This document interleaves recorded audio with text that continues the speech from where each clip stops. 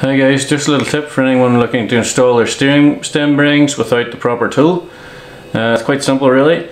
Set your new bearing race in and get it started, and then grab your old one and take a 1mm grinder blade and just put a little slit in it like this one right here. And that allows it to shrink a little inside the hole, because obviously once it goes down in, it's going to jam and it's quite difficult to get back out without causing any damage. So once you put that little slit in like that, it's just a matter of squeezing it in, and it can go right the way down once you're tapping it in with the big socket, for example.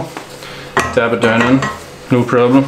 Doesn't damage the bearing, and then because it's nice and loose, with a little gap in it, just pulls right out with the fingers, no problem. So top little tip there without having to buy any special tools, 'cause that's one way to do it.